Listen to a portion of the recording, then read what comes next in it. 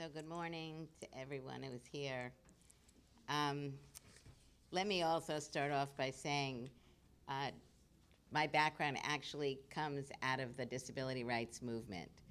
So I worked in the disability rights movement with nonprofit organizations for about 20 years before I started to work for the government. And therefore, it was particularly important for me to be able to be with all of you today as you prepare for the next week of working at the International AIDS Conference. I'd like to thank all the organizers of this meeting because I think we know very clearly, as all of you have been saying this morning, that the inclusion of disabled people into, in this case, the HIV/AIDS movement has been very slow. And you are here today and this week because of the leaders that you are from the countries that you represent, and because collectively your voices really will be able to be heard, and you will be able to continue to advance the inclusion of disability into the HIV/AIDS discussion. So I think you all have a great responsibility here. Many of you are youth leaders, but that doesn't mean that you are not in full leadership positions. So I think you should hold the fact that you're here and the work that you'll be doing over the next week quite seriously, which I'm sure you do. A number of you have mentioned the issue of empowerment. I think all of you are empowered people who don't just represent yourselves, but also represent those people in your community, in your country, in the continents that you come from. It is a little ironic to me that disability isn't specifically mentioned in the UN AIDS conference report, because in the United States, under a law called the Americans with Disabilities Act, people with AIDS are considered to have a disability. So in reality, 100% of people who have AIDS have disabilities. But in many cases, they do not recognize themselves as having disabilities. And I want to speak about this for a moment. In the 1970s and 80s, I worked with an organization called the Center for Independent Living. In the United States, we now have about 500 centers for independent living. They are community-based organizations that are led by disabled people. The law requires that at least 50% of the staff of these organizations have disabilities, and that at least 50% of the board of directors have disabilities. The Centers for Independent Living are policy organizations and advocacy organizations. And by law, in order to receive money from the national government or from some of the state governments, they must be cross-disability. That means people have physical disabilities, sensory disabilities, developmental or intellectual disabilities, mental health disabilities, epilepsy, diabetes, a whole range. This group, first one in Berkeley, started in 1973. And we began to do a lot of very aggressive organizing. One of the issues that we worked on starting in about 1977, 78, was the problem of violence against disabled women. Women were coming to the center to get assistance in finding housing, learning about benefits that they were eligible for, learning about their rights. But we were also beginning to hear from women who were living in arrangements where they were experiencing rape or other forms of violence. So we wanted to refer these women to shelters that were in the San Francisco, Berkeley area. And we found that the shelters were not willing to take women with disabilities, whether they were blind or deaf or had a physical disability where they could walk or they were in wheelchairs. The shelters felt that they were not qualified to provide services. So we were very upset about that, and we were able to get some funding to train the women at these shelters about how they had to begin to serve women with disabilities. So we had women with disabilities actually do the training for the women in the shelters, not just to discuss the physical barriers, but to also enable the people working in these shelters to understand that disabled women do experience the same types of violence as non-disabled women. And I think we also have learned over the years, when data is actually being collected, that violence against disabled people is more frequent than against non-disabled people.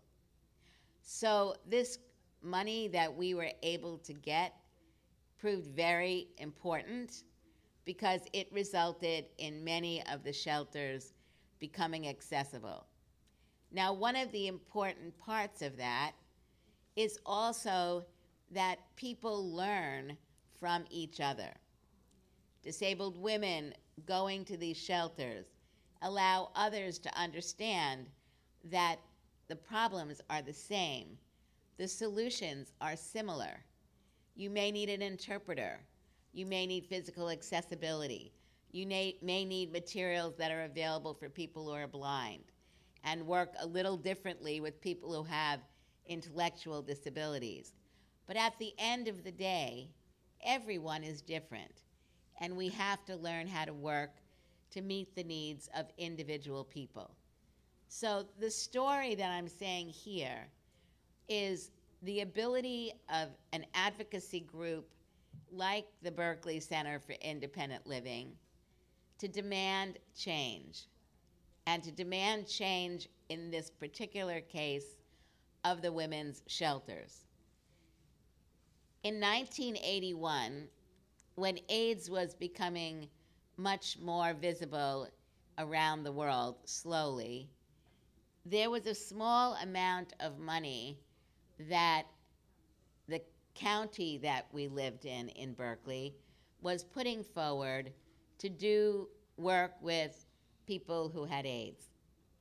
And CIL applied for funding because we were a cross-disability organization. Some of the people working there were from the LGBT community, and this was an issue that we were becoming aware of. And at that point, we also saw people who had AIDS as being a part of the disability community, even if they did not see themselves as being a part of our community. So it was a very interesting experience because at that point, people were still very much looking at this as a medical issue, trying to find medications to prevent and cure. We were saying that's all very important, but right now we think it's important for you to try to move forward with your life. And so we believe it's important to learn about certain things. If you have a job, don't leave your job unless you're really not able to work. Because once you leave your job, you lose your economic ability to be as independent as you were before. We talked about peer support, which is people with disabilities talking to each other like you're doing here and like you do at home, sharing experiences, personal experiences, and experiences of the group. Storytelling is very important, and that's one thing I'll talk about in a minute. This project in 1981 was somewhat successful, but not as successful as it became later on, because we were kind of too advanced. People were not ready to look at themselves as having a disability and being a part of the disability community. I think that is slightly changing now. In many more cases, here and around the world, disabled people who may not have AIDS are working with other disabled people who do to share information, to help them learn about their rights, to say, you have a right to continue to live your life. You have a right not to experience discrimination. And you need to look at the laws that either exist in your country or laws that you are working on as a result of the Convention on the Rights of Persons with Disabilities. The Convention on the Rights of Persons with Disabilities is, as Janet was saying earlier, very, very important. In my view, the changes that we are making around the world, in part, are when countries have strong laws that deal with issues like what I call the built environment, making sure that the built environment, streets, buildings, schools, healthcare clinics, hospitals, are accessible physically, and that the staff are trained to be able to work with people who have various types of disabilities. Until we have laws that are being enforced that really break down these barriers, it makes it very difficult for many people with different types of disabilities to really become active in our communities. So I really encourage you, with everything on your plate, that you continue to look at broad ways of addressing the problems that exist in your countries. HIV/AIDS is only one of them. That's what this conference is about this week. But then you're going to go home at the end of the week. And when you really, even just focusing on this issue, listen to all of the things that you've said, the devaluation of people based on their disability, people not feeling empowered, healthcare workers not feeling that we can be sexually active, people not acknowledging the violence that we experience as disabled individuals, and the double and triple exposure that we have to contracting AIDS and other disabilities. These are things that you will go back home and continue to work on. I want to say that you should see yourselves this week not only as leaders, but as teachers and as learners. And I think it's very important that you see yourself playing these multiple roles. I talk about you as learners because there will be a lot of important information coming out of the conference this week. And you need to learn some of that information, because that information also helps you have discussions with healthcare providers, and other people in the community here at this conference and at home. You need to learn some of the terminology. You need to teach your own terminology. You need to be able to talk about some of the basic things that you've been discussing this morning, like working with pharmacists, working in schools, and giving real practical experiences. Because that's one of the very big issues. People practically do not know what to do.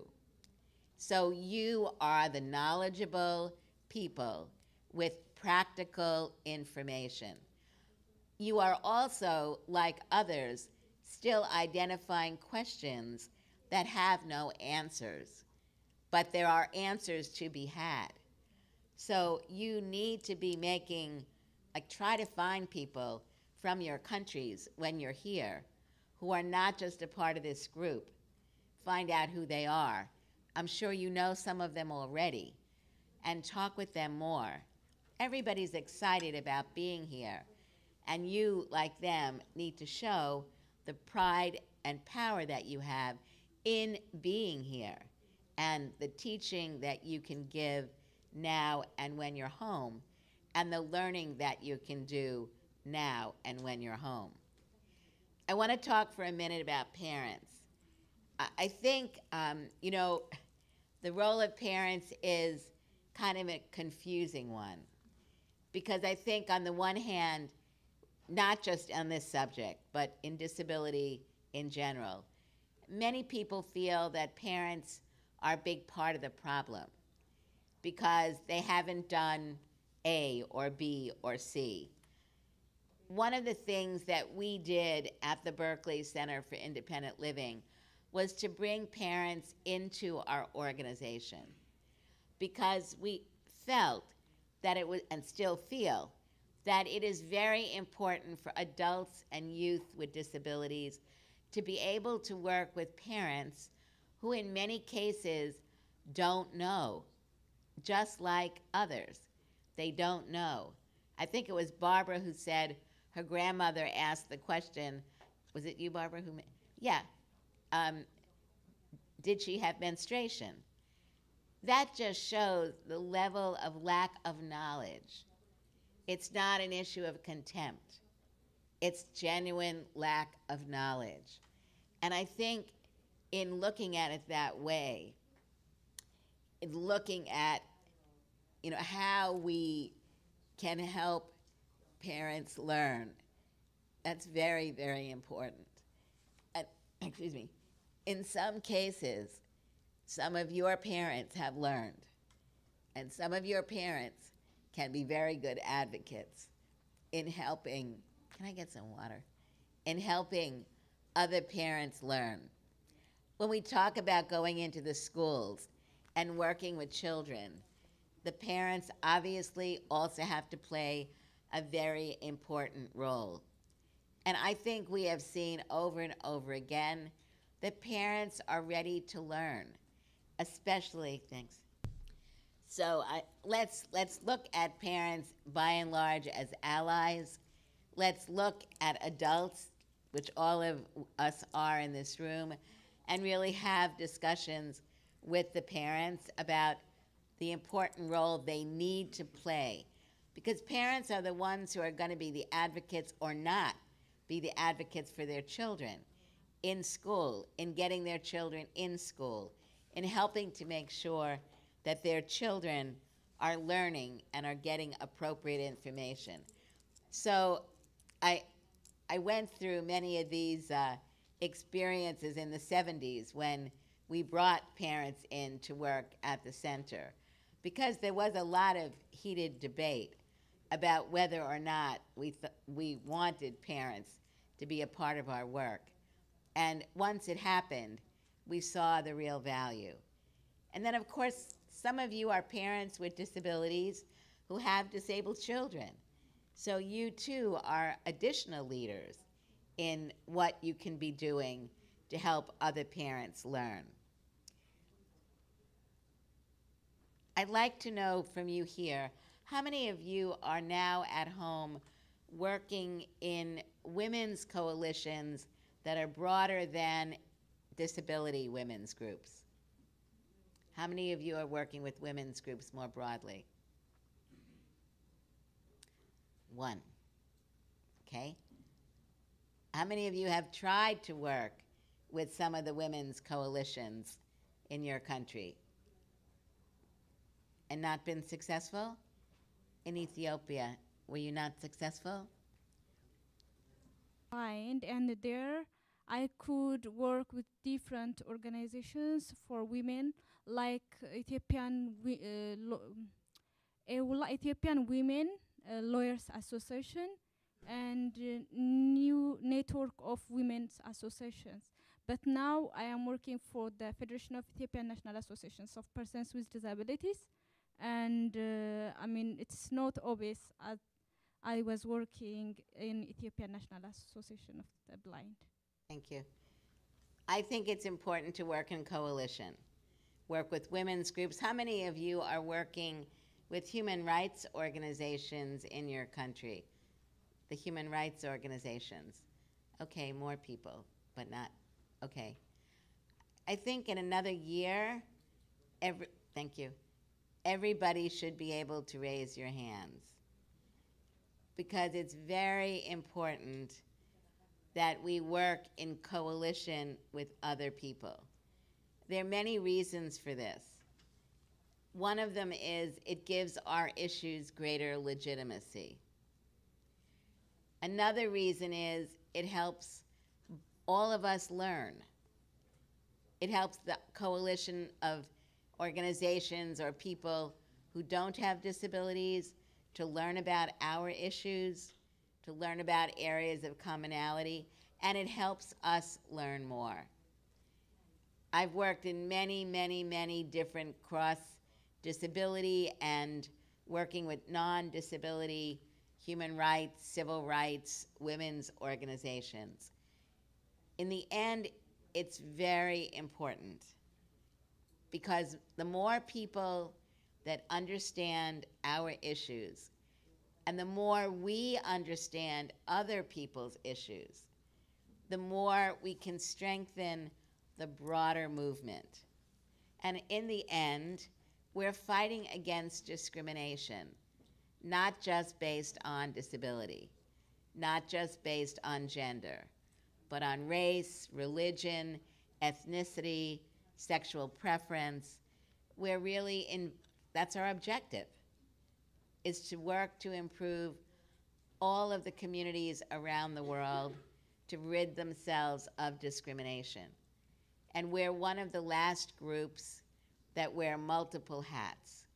So we'll open this up for a few minutes, but I just wanted to say that your leaders, your learners, your teachers, you should think for yourselves, in addition to the questions that you're going to be developing to ask in the different sessions, what questions you may want to ask in other meetings that you're going to be going to. If you're shy, like I have been in many cases at these big meetings, make sure that you don't go by yourself. You know, break up into groups of 2 or 3. Don't avoid going to a meeting, or don't avoid going to a reception because you feel, you know, a little bit awkward. I kind of joke, when I go into receptions, the first thing I see is everybody's, what's the right word, butts. Because everybody's standing and I'm down low. And in a big room, it's like very hard for me to hear people. But you know, you just figure it out. If you're deaf or you're blind, you have other issues, but you'll have interpreters with you and you'll have another guide person with you. So be bold and brave, and just, this is a very unique opportunity. You're unique or you wouldn't be here. So take advantage of this unique opportunity to be able to set goals and objectives for what you then want to be able to do when you go home. I think that's very important. Try to meet people here who you can work with at home. And in addition to speaking out at the 4 or 5 meetings that Paula discussed this morning, have questions that you can ask in any of the workshops you're going to. Really raise the issue about how can there be yet another report coming out from UNAIDS that doesn't include disability. It is completely unacceptable. And I think in the resolution that you're going to do today, that has to play a prominent role. And I think one of the other issues is, we're looking at this as part of the rights movement. And these meetings are also heavily influenced by the medical profession. And one can understand that. But your goal, you are human rights leaders. And that's what they have to understand. Someone said earlier, human rights are disability rights, and that is the theme.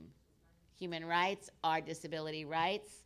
The Convention on the Rights of Persons with Disabilities is a critical tool, and you are part of the international movement that is really working to end discrimination against disabled people and all other minority groups.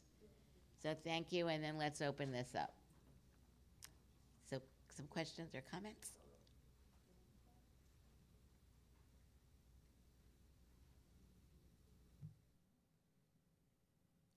Barbara. Do you have a question?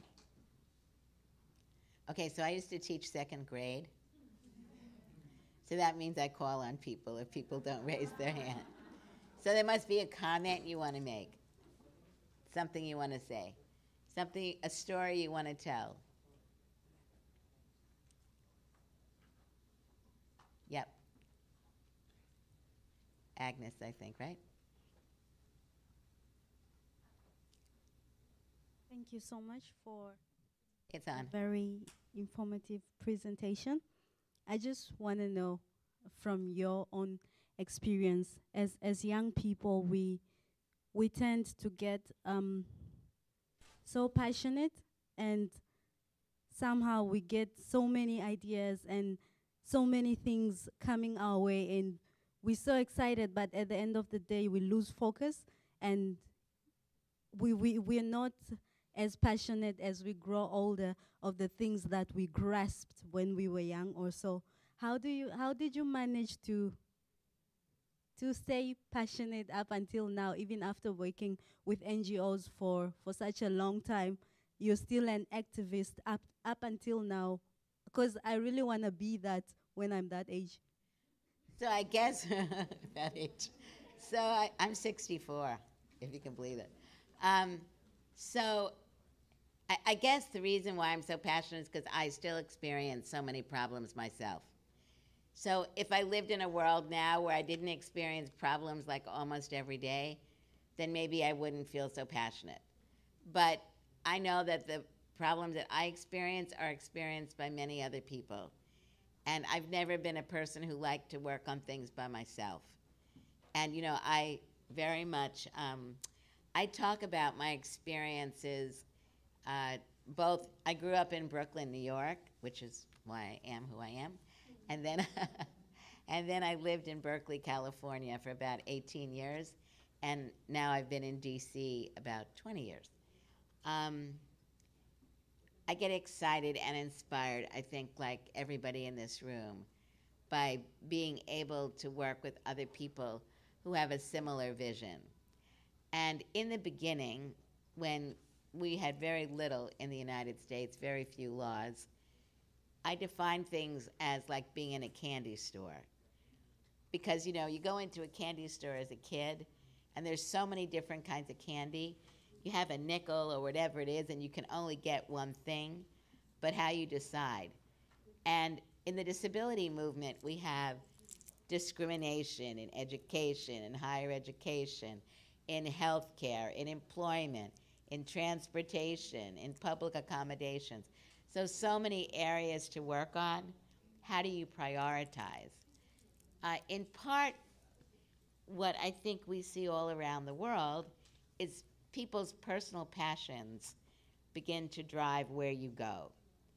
And I think it's important with all of the wonderful organizations that are being set up in different countries, that the groups come together and set priorities, which I know many of you are doing. And then in those priorities, you decide where you fit best. But coming together and being able to share success stories as well as ongoing problems, I think continues to motivate people. And also, one problem affects the other. It's what I was saying earlier.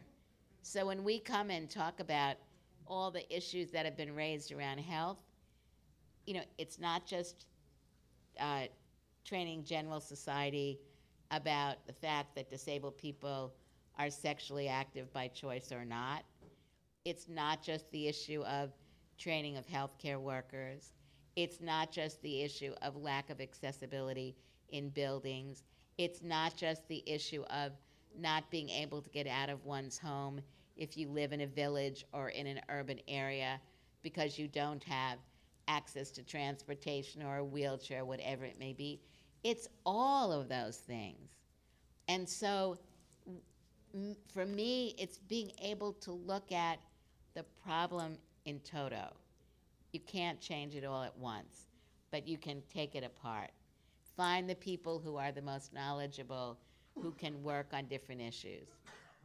And I find, you know, our work is very exciting because we are making changes. I mean, the CRPD is a fantastic example of what the international disability community has been able to do. And then at the national level is where the real challenges are. And I think working together on that is very important. And I think we need to look, every day is an urgent day, and that everything will not be done in a day. So we have to be committed. It's a lifelong commitment. That's my personal feeling.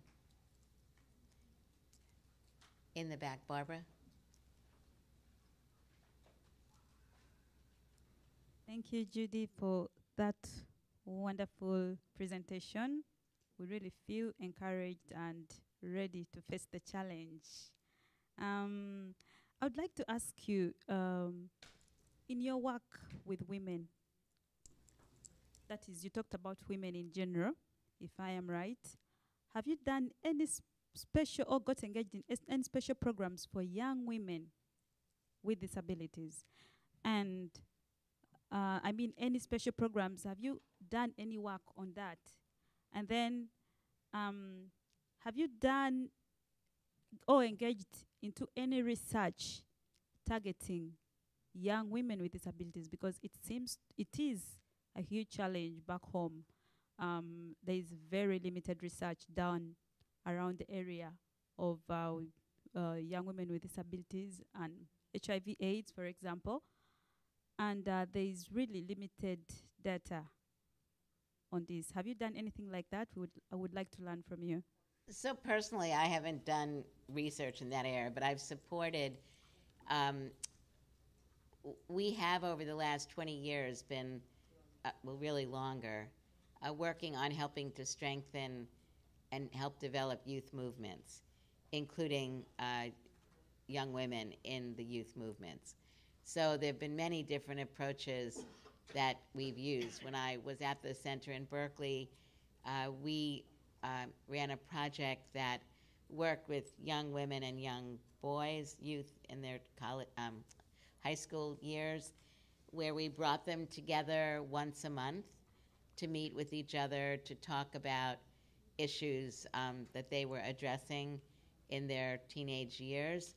We also brought parents together 4 times a year to help the parents get a better understanding and become more empowered in work that we were doing.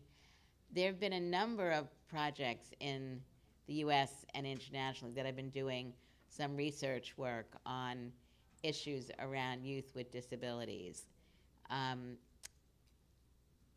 I can try to help you get some of that information. But I think, you know, we've focused, interestingly enough, I've seen in Africa much more focus specifically on disabled women than, for example, in the US.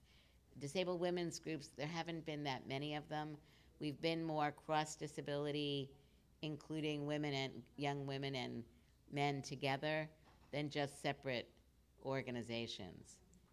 So we've been very conscious of trying to ensure that organizations are sexually balanced, you know, equal women and equal young women and youth males, to be able to address some of those issues. But honestly speaking, I think on some of those issues, Africa has been more of a leader on specifically doing work with disabled women's groups. But I think there were a number of books that were written and are still being written, and maybe you can get some help here to look for them, that have been written on disabled women's issues. A woman named Marcia Saxton, Saxton, has done a lot of writing in this area. A woman named Simi Litvak, Simi Linton, Linton, has done work in this area. A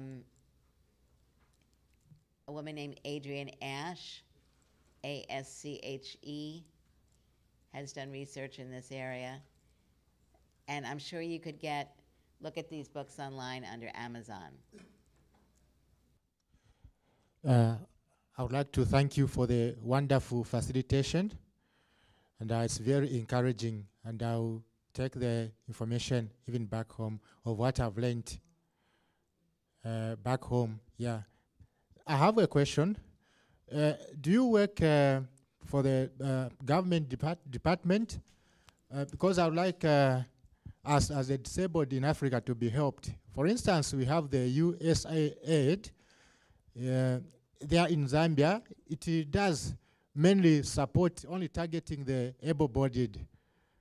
And when us as the disabled request for support, the response that we receive is very negative, and our projects are not considered. So how can we partner with that? Because I can see this is a negative attitude, and you feel being oppressed as disabled. Thank you. So I right now work for the Department of State. And USAID it's always difficult. How do you explain USAID under state? Anyway, we work together. So let me say that I think you're going to be meeting a woman named Charlotte McLean Nclapo at one of the receptions on Wednesday night. Charlotte works for USAID. Both in the State Department and in USAID, we are very much working on getting disability more integrated into the work of our respective organizations.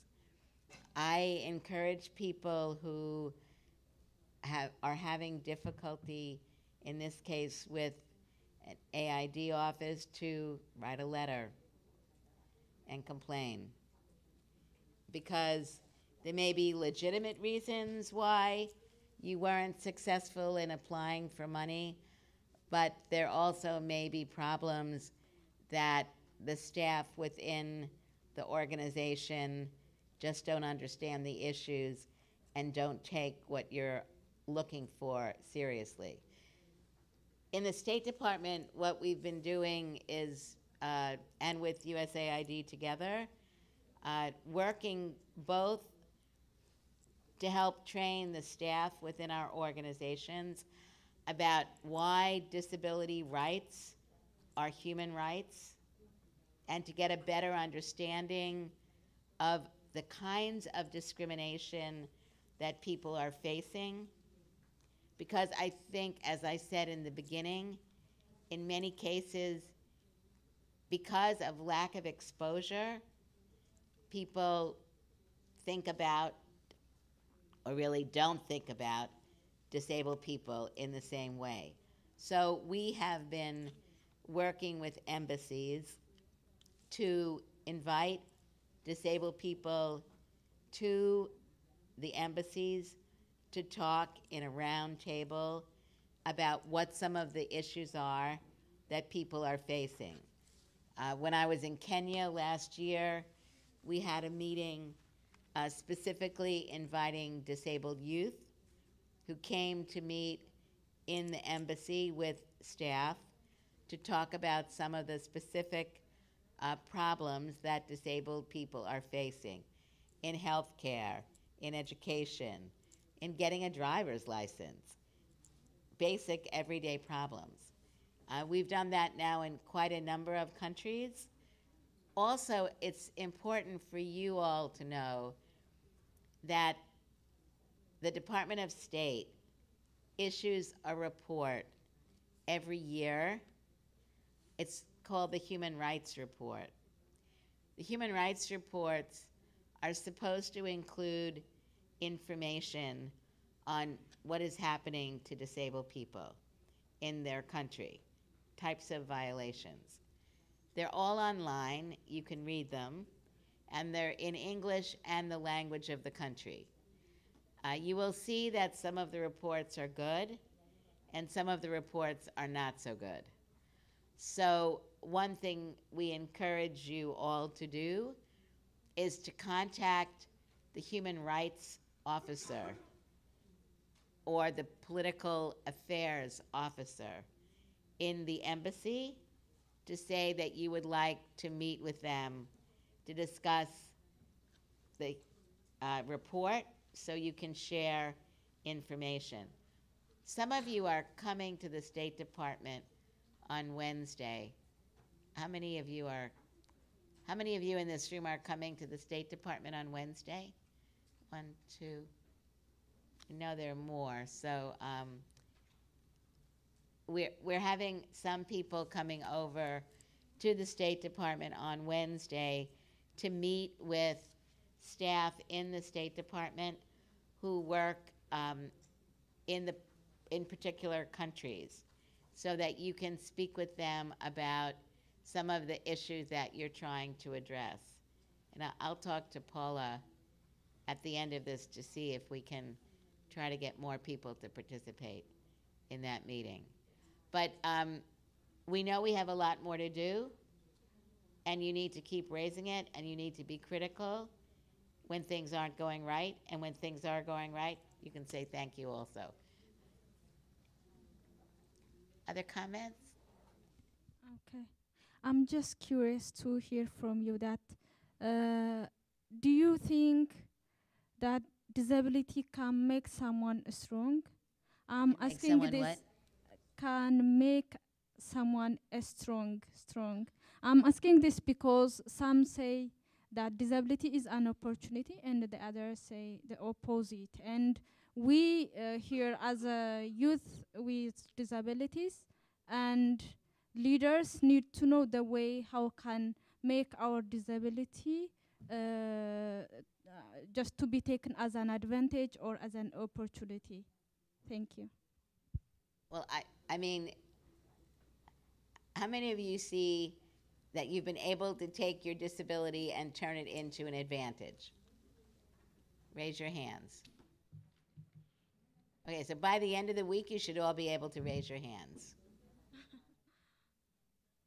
And by that I mean, you know, if you're a woman, if you're gay, if you're a lesbian, if you have a disability, if you have all of those, you know, we need to see ourselves as being empowered people. So whatever it is that we happen to have, we need to use it to our advantage. And certainly I think for many disabled people, particularly those of us who have been able to fight against all the discrimination that we experience, we're fighters. Everybody in this room is a fighter, or you would not be here. Some of you may be a more verbal fighter than other people, but the bottom line is nobody would be here if you weren't a fighter. So I think we need to also work very closely with newly disabled individuals to help them kind of get over the fact that they may be experiencing discrimination for the first time in their lives.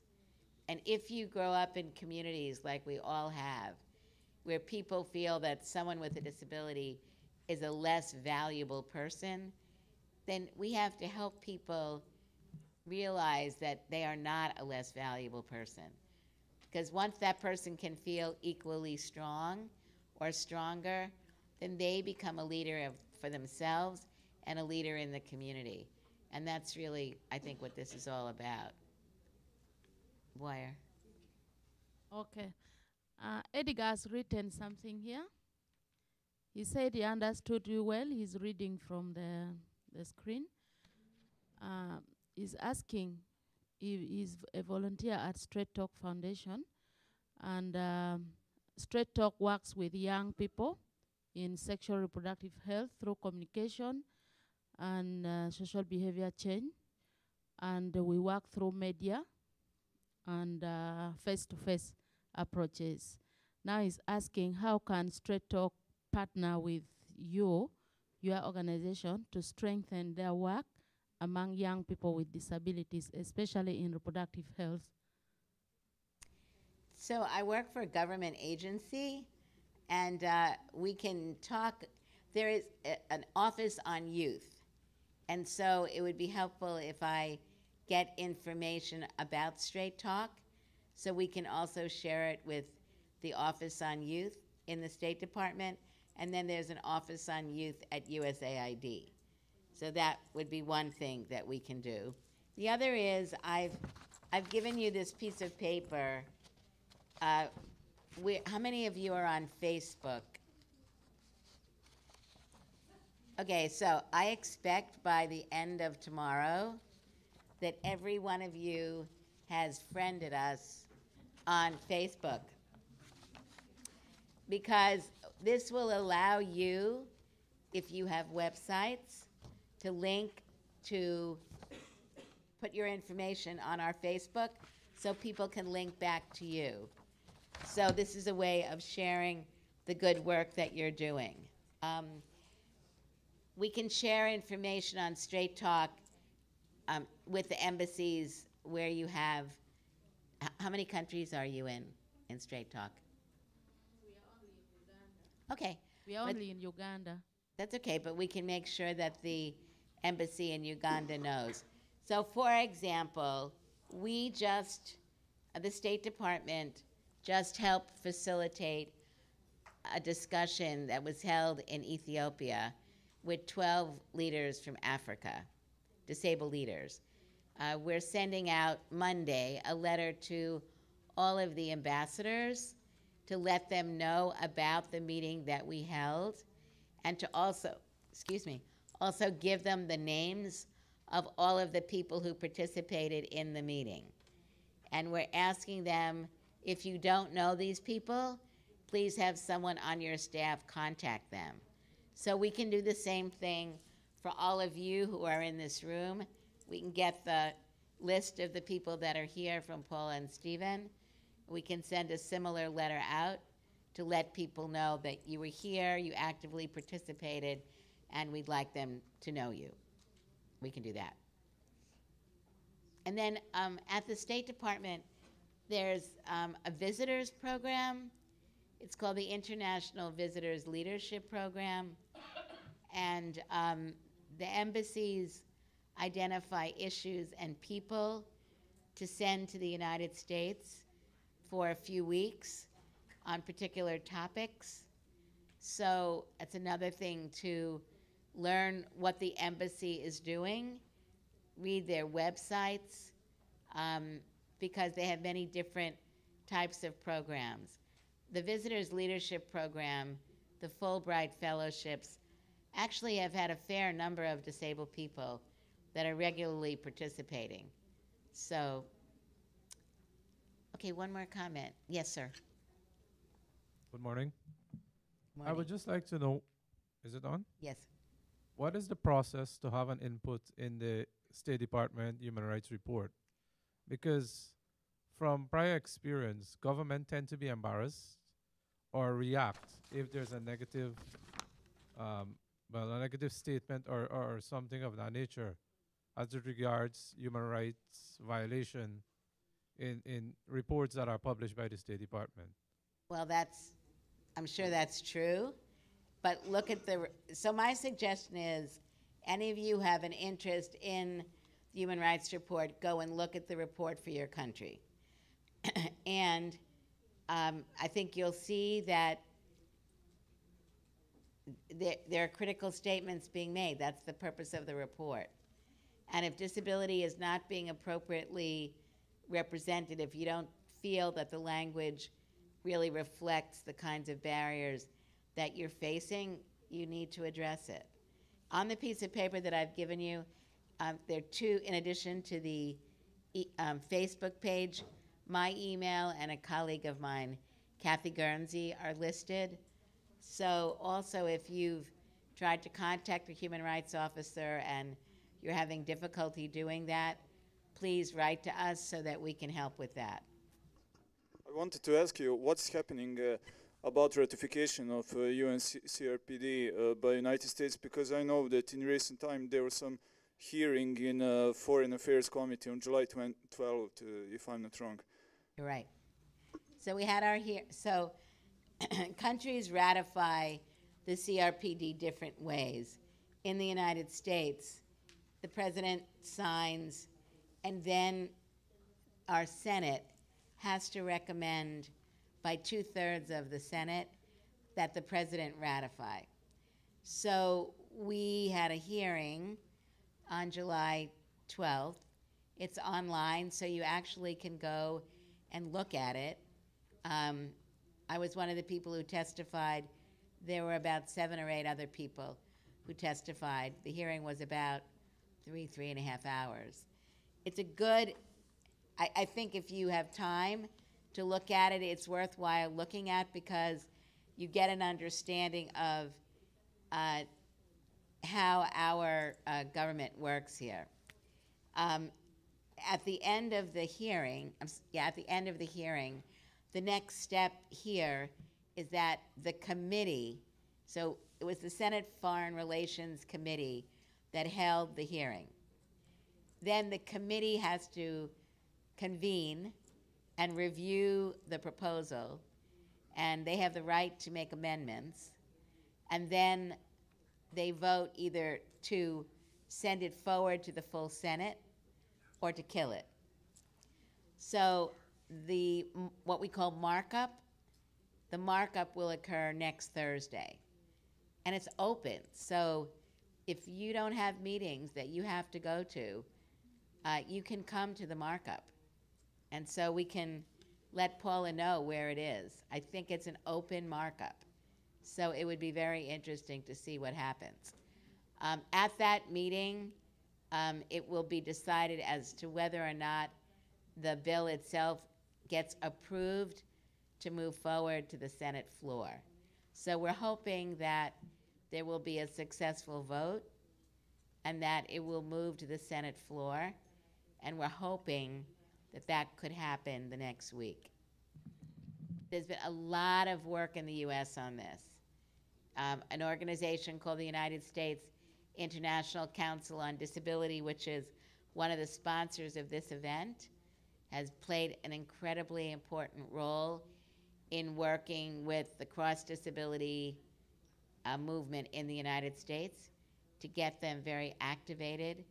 There's some opposition from a few organizations to the bill, and so right now that's what we're in the middle of.